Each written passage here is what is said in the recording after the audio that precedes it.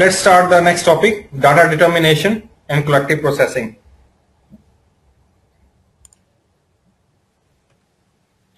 So the topics we're going to see here are, what is the function of sales document type? Okay, so now we're going into little bit into the customizing. Okay, so little bit here, but not 100%. What is how the plant shipping and route is determined? Shipment scheduling, collective processing in sales order and distribution. Okay, so what is the function of a sales document type? Okay, now in the system we have different types of sales order type. For example, we were using standard order, but we also have contracts, we have cash sale, we have rush order, we have free or delivery charge, we have return, we have consignment, we have credit debit memo request. Okay, so if I show you practically,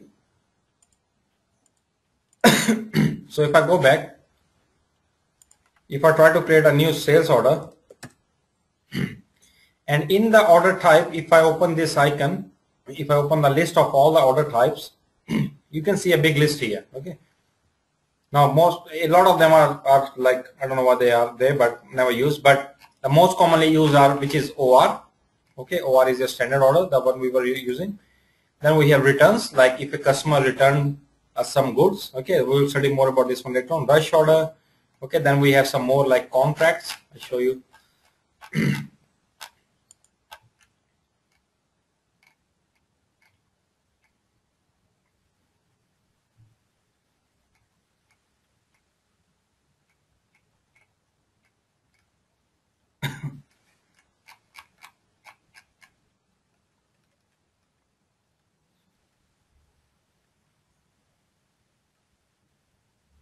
There's one called cash sale, and debit memo request, credit memo request, and all that. Okay, so there are different types. Okay, so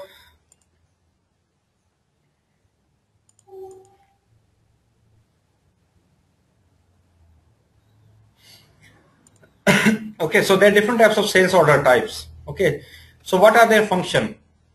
Okay, so a sales order type is used for, you can say, all this different functionality. Okay, for example, pricing, how the pricing should be defined, how the requirement transfer should be done, how the delivery scheduling should be done, how the availability check should be done, text message, credit check, and all that. Okay, but for example, if I show you, we'll study more about the customizing soon. But for example, if I show you that, if I go back one step, if I want to go to the customizing, okay, so to go to the customizing, you need to enter the transaction SPRO. Okay, you can go it via this menu path as well, and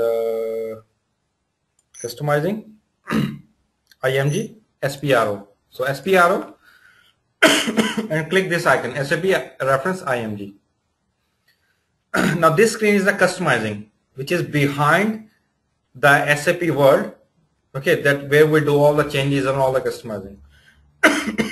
So here, if I open sales order, sales and distribution, and sales, and sales document header, and the first one, define sales document type. Here we can define different types of sales document. For example, if I execute this one, if I open this one, it will give me the list of all the sales order types that we have in the system. Okay, that's all the sales order type. So we have the quotation here. We also have standard order here. If I show you, they're all in the alphabetical order. No, they are not. You can make them alphabetical if you want. Yes. Not sure why they're not coming in alphabetical. But anyway, if I show you standard order,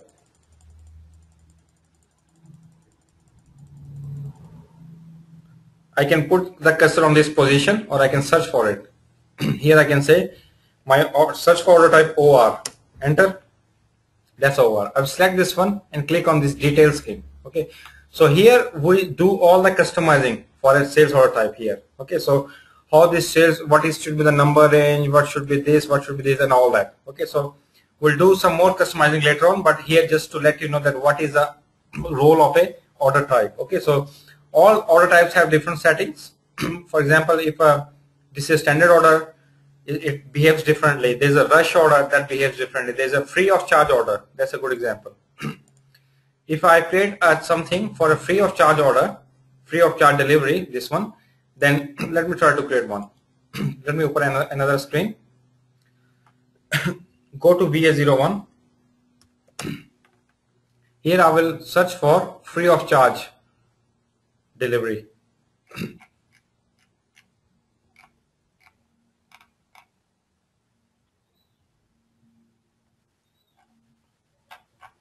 If you can't find something, you can click on this icon and find, I will say free.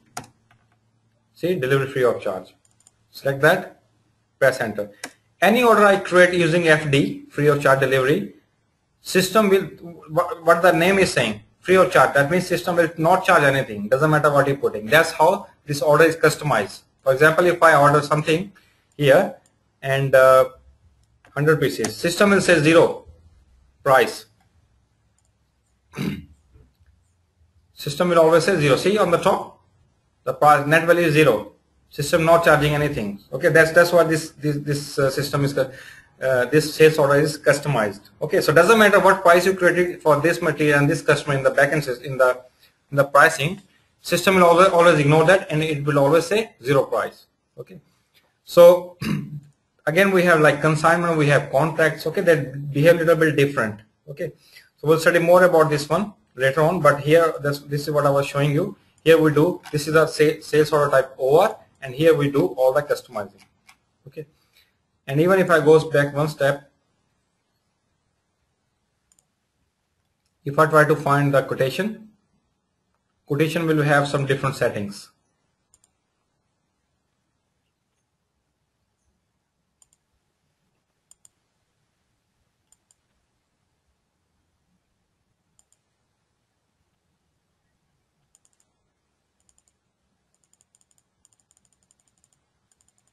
See this one, quotation, open that. Okay, this have different settings. Also we have an order type called inquiry. Okay, so in the beginning, if you remember, I've shown you that first I created a quotation.